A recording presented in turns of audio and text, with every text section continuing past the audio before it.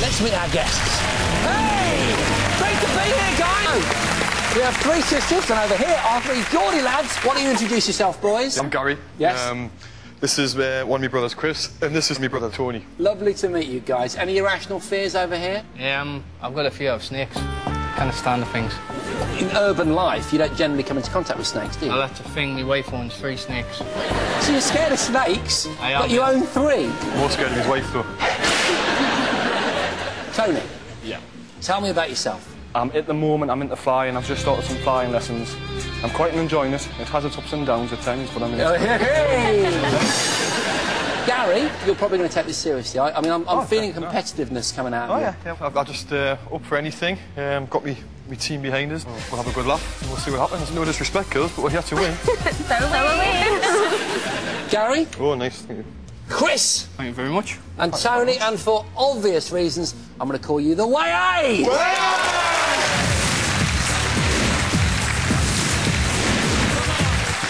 So, Chris, you're up for this. I mean, you look fantastic. Is this something you would normally chill out in? Not really, no. It's not my usual Because you affair. just wear it so well. Well, I can pull anything off the ground. Whatever you do, don't scare the hare. Good luck, Chris. Toaster is down. Look at Chris there. In his smock, looking like an agricultural Vincent van Gogh. Now that's how you get across a farmyard. Oh, he's so athletic, even in wellies. Careful where you jam that spoon, Chris. Now remember, to win Hare's carrots, Chris has got to get 3 eggs to Hare's breakfast table without them turning into an omelette on the way. Steady as he goes. Who's left those hay bales there? Very inconsiderate. And on to the stepping stones. Now, these are a health hazard. He has to brace himself. Oh, but the egg has gone! The hare's freaked, and he's off. 0 to 10 miles an hour in under 20 seconds. Look at that. 1 scared down and just 2 left, Chris. Slightly more gentle. Spoon insertion this time, thanks, Chris. Hare's back. Slow and steady wins the race. Slow and steady does win the race, unless the race is to time, in which case slow and steady doesn't win the race. And now onto the spinning stepping stones. Chris will have respect for these since last time. I believe in you, Chris. That's right, Tony believes in you, but he also believes that orcs are real. Oh! And the egg is shattered, the hare is scared. Off he goes, rumbling tummy.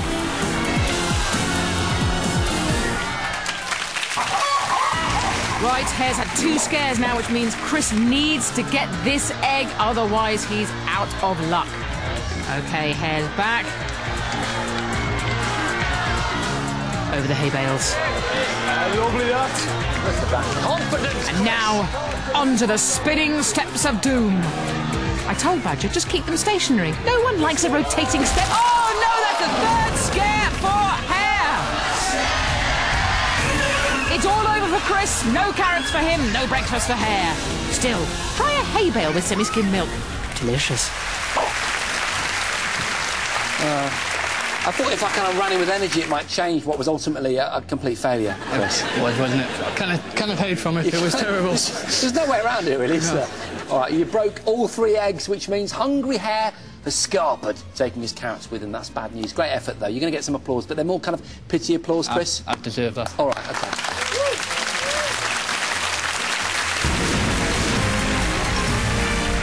OK, so the table is set. There it is. For the presents. Ours looking a bit flat. Now, Gary's only got to get 1 balloon through the bush to the party without bursting it, and he'll win Hare's carrots. Gary. There's helium in those balloons. Gary better be careful he doesn't take off. Oh, it's close in there. That balloon is wobbling. Could be the forest air conditioning. Very close. Oh, well done. You're right on top of it. No, just take it to the right for a minute. Hey, Gary, he's got a gun. Hare's desperate to get that party started. There you go, perfect. Pull it through now, Gary. And Gary's through. Everyone looks very happy there. Still on his first balloon, and he has 2 sections of thorny covered undergrowth left. You're gonna get hit. On to the second bush. Hare's in the party mood. Yeah. As That's what he looks like in party mood, just the same. You're right on top of one, mind you. That one that you saw before. Very low blood sugar levels, the Hare right now could really do with a slice of gatto. No pressure, Gary.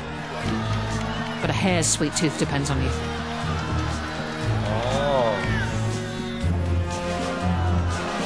Oh, that's a bit close for comfort in there. Oh, well done. Through the second bush. One more to go, and he's done it. Right, here we go. Good news, Gary's still on his first balloon, and no scares. Bang! Haha, sorry, couldn't resist that. I don't get out enough. Tension's rising.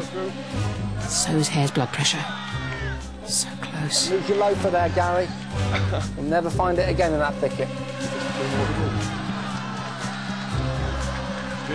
Tension. Oh! And Gary has collapsed. The stress of it has sent him plummeting to the floor, and Hare's off, terrified. And he's down! Does Gary need a defibrillator? Well, I thought it was Hare that was scared, but it turns out Gary was petrified. But he's up now, just one scare down, and 2 balloons left. Hare's back. He's a glutton for punishment and cake. Nobody was harmed during the making of this thicket-based entertainment. He's going to need a steady hand. Balletic there from Gary. Hare's watching every move he makes, every breath he takes. Almost there, but the thorns abound. A little bit higher. I'm only 5 foot yet. That's through. Bring it through. Pull it through. Go on. Bring it through. Bring it home. Bring it home. And he has brought it through. He's done it. Gary's certainly in the party spirit. Someone give him a carrot, for goodness sake. Welcome home, Owl. Feel the wind beneath my wings. Dude! That was superb! Very happy with that. Yeah. Now, the moment that everyone will remember from that whole challenge was when the balloon went off and for some reason you dived to the floor. I just didn't expect it. I knew it was going to pop, but I just didn't expect it. Easy break dancing. Well done. You successfully got a balloon through the hedgerow, so Hare will give you 3 of his carrots. Everyone's a winner. Well done, Gary. Thank you.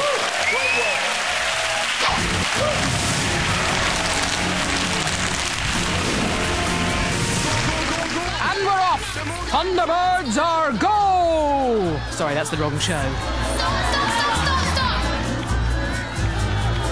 Stop. Tony's made carrot contact. And he's got one. It's in the basket. The world's most boring picnic hamper. Hare can't believe anyone can penetrate his state-of-the-art alarm system. He's going for the triple now. Nadia just the single. She's a single lady. Hard a single lady. Oh, Tony! Tony has bitten off more carrots than he can chew. To turn off the alarm, Tony must now give them back to their rightful owner. Very paranoid and easily scared Hare. Keep going! Nadia seizing her chance, going for the double. But she's blown it too, and that is 1 scare each. Back go the carrots, then at your property, my dear. Hare's looking rattled. Or maybe a bolt's come loose.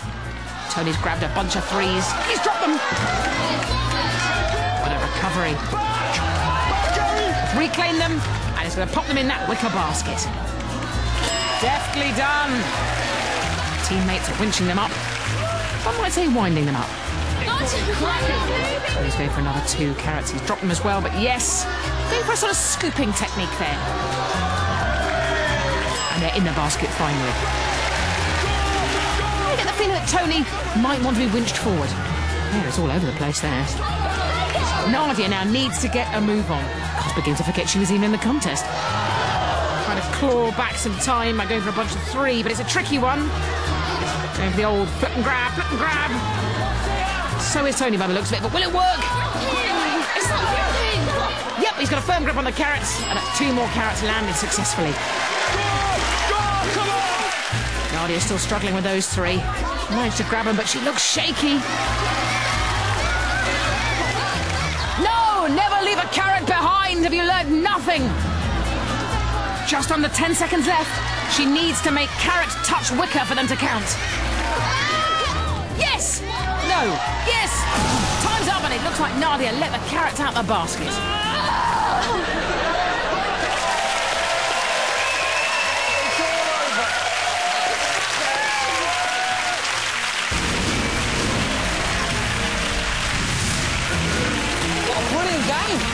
OK, you've helped Hare, but you've also stolen from him. But if you can leave here with £15,000, who cares? So who's going on for a chance to take home that massive amount of cash? Who's earned the most carrots? Well, Nadia, Siham and Sakina, Sister Act, you still have a total of 3. Which means White Eyes with a total of 11 carrots. You're going on for the chance to win 15 grand!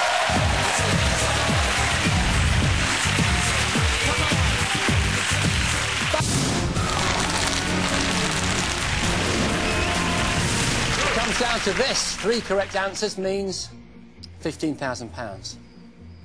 3 wrong answers, nothing. Here comes Hare, sniffing the carrots on the breeze. And if you listen closely, on the very breath of the wind, you'll hear your first question. The Hare was a fan of the boy band One Direction in last year's The X Factor. However, he can't remember which judge mentored them. Do you remember who it was? Is it A, Danny Minogue, B, Louis Walsh, or C, Simon Cowell? Louis Walsh had Wagner and all them lots. He did, aye. He did, didn't he? The one X Factor? The winner was that Essex lad, wasn't it? Matt Cardell. Aye, Matt I think it was Danny Minogue that had him. Matt, you should did. Well, definitely Simon Cowell didn't. He didn't give him hugs. Simon had the groups, he did. I'm sure Simon had the groups. Well, hold on, who were the groups? One Direction. Don't watch it. I didn't watch it either. It's You're two liars. It's the first year I haven't watched it. I think it's Simon Cowell. Let's just be clear what happens now. If you get this right, the gate opens and Hare takes a step closer to those carrots. Get it wrong, though, you're going to scare the Hare. How positive are you? Go for it. Simon Cowell, George. We're going for it? OK? And take the plunge.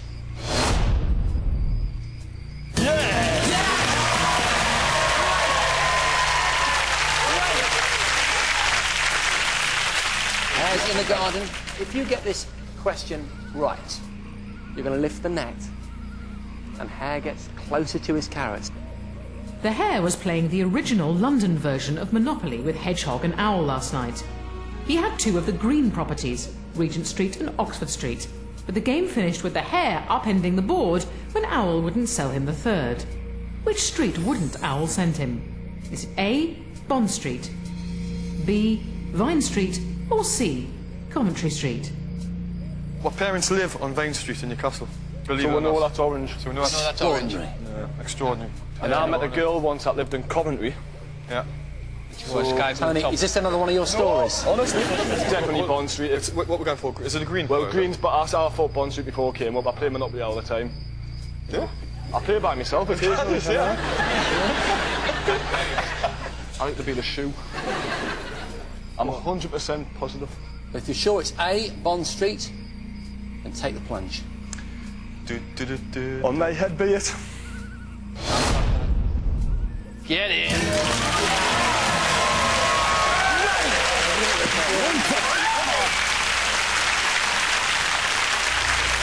Right, so that's 2 questions in a row. You just got to get the 3rd one right. Come on, And boys. you'll drop the net on Hare. Now, he's not going to be happy about that, but you're going to be £15,000 the richer, so what do you care? Don't. The Hare wants to write a poem to express his true feelings for a certain lady hare, but wants to make it as short as possible. Which type of poem should he choose? Is it A, limerick, B, sonnet, or C, haiku? Thoughts, boys? Well, it's not a limerick, first of all, is it? I don't know why I think Sonic. And I I've got think no Sonic. idea why. Why don't you think it's limerick? Because that's... I'm not going to say it, the only ones I know rhyme with funny words, so I don't want to say one. I think it's a sonnet. But Well, that's a haiku. haiku. Haiku. Haiku. Nice to meet you. Haiku. Cool. I'm sure it's Sonic. I don't know why, but I'm sure it's Sonic. So if you're right, you're going home with £15,000. And if we're not, I'll be If writing a you're limerick. wrong, yeah. Writing with Chris, who Yeah, you're going takes to be it. writing poems about this moment because you're going to scare Hare and you'll only have 2 scares left before you leave with nothing. So it's quite an important decision. It is, isn't it? It won't be. OK, Chris, if you're absolutely sure, take the plunge. Come on, Kate.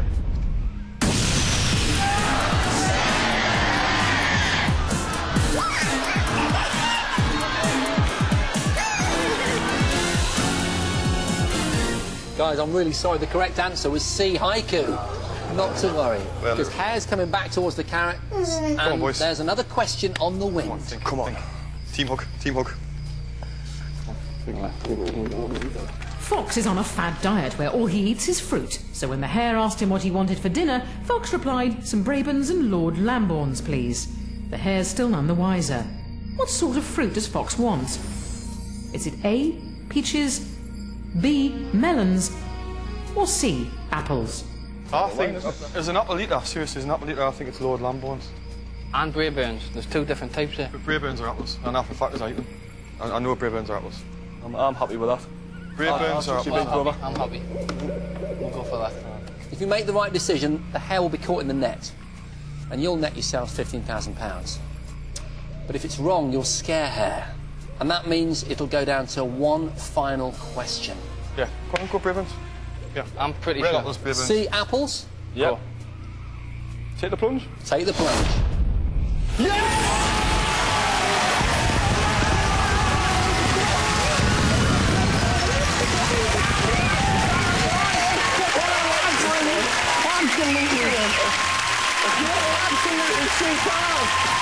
Gary, Chris, Tony, you've won yourselves £15,000. Now I'm bringing the net up, all right? Everybody wins. You get your carrot hamper, and those smashing boys get themselves the money. My name's Jason, and I live in a magical forest with my mate Hare. We're always here, so pop down any time, but remember the one rule: don't scare the Hare. So, if you are a Hare watching this, please don't have nightmares. Yeah, I thought it was a nice catch.